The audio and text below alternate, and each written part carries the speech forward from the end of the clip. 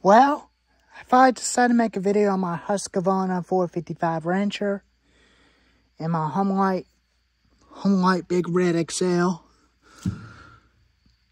Super XL automatic.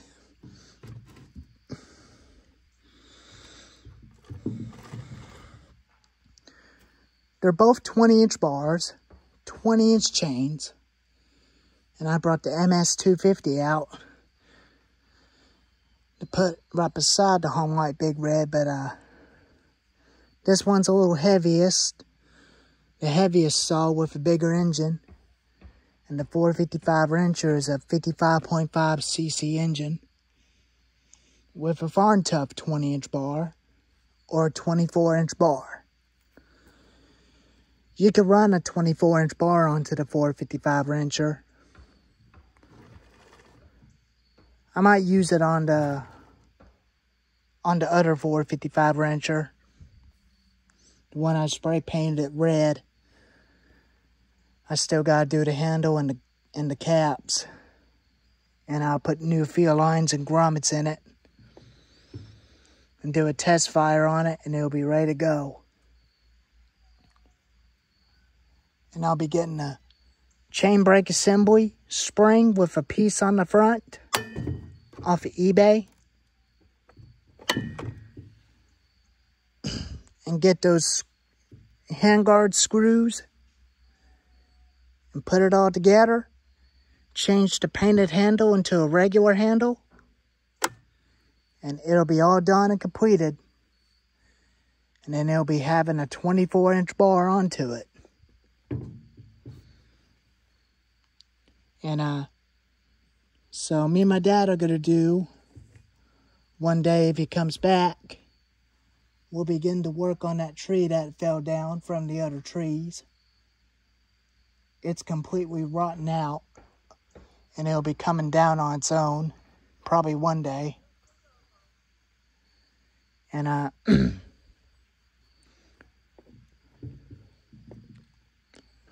sorry about the background, just ignore the background, I'll just keep talking. But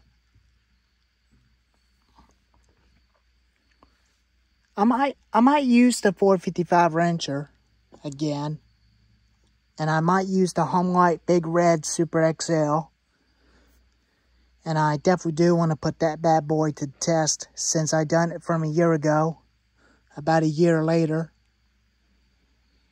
And that thing is a good cutter, a very old cutter, and the chain is fairly sharp. I hadn't sharpened it. I had 2 chains for it. 2 old chains. One already sharpened. Because I'm still going to use it on that saw. If that chain gets dull, I'll sharpen that. And it's a very good old firewood saw. And the MS250 is a 18-inch gas-powered 45cc chainsaw. And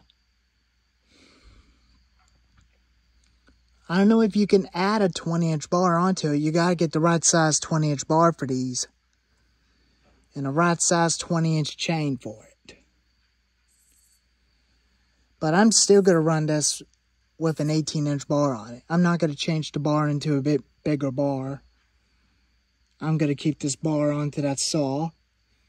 Until that thing gets completely bent, I might be able to get a new Oregon 18-inch bar for it. But the front of the tip of the saw does not have a grease tip, but these two do. Right where my finger is. That's got a grease tip, and that one's got a grease tip, and that one doesn't, and the NS291 doesn't. But the old 20-inch steel bar does. And all of them other saws had these holes to grease up the bars on their sprocket.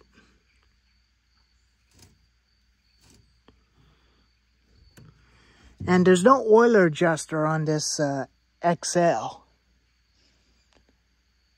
And there's no oiler adjuster on that chainsaw. Only the modern saws have oiler adjusters.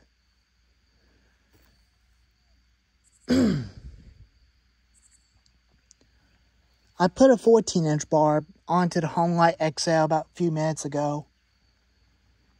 I like running the 14-inch bars on them.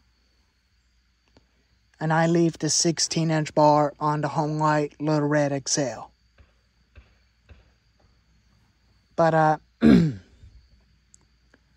they free got Fallon spikes. All them other saws have Fallon spikes on them. They're very good old saws, and I really like this thing a lot because it's not leaking no more. Putting a new fuel line in, it really did done the trick without replacing the other fuel lines. And that thing runs pretty great. And I was very happy with it, the way this thing runs.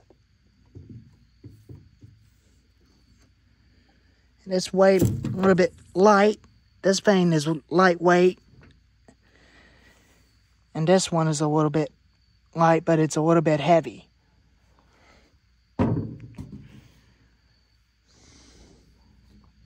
And there's some little bit of paint coming off the saw. And there's a little scratch on the recoil. A little bit right there. But I'm kind of starting to not care if paint wears out. As long as it stays on, I don't care.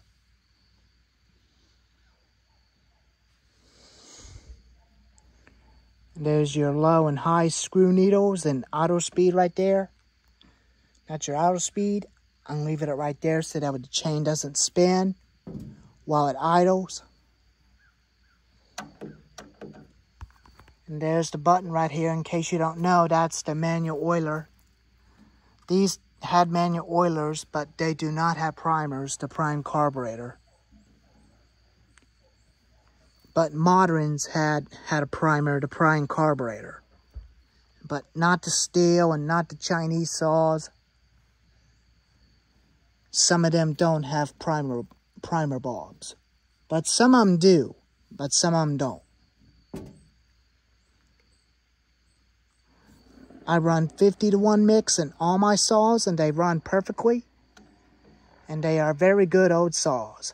50-to-1 makes them last long, and they'll last forever. And now I ran 40-to-1 in all my saws, which is a little heavier oil. Well, anyways,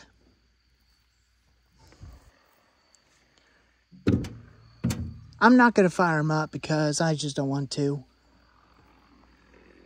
But anyways, here's the video of the 455 wrencher and the Homelite Big Red and the Stihl MS250 Wood Boss. If y'all like this video, give it a thumbs up. Leave a comment and tell me what you think on these saws, because I know my saws.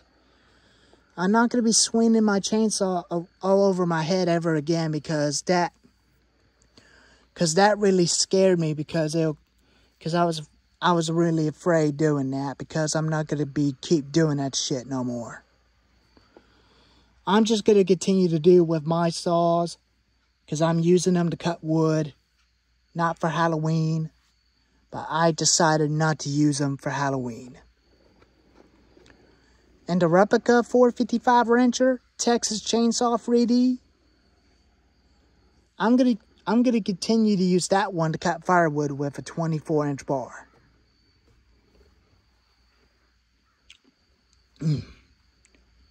But anyways, here's the video on those free chainsaws. Anyways, thank y'all for watching.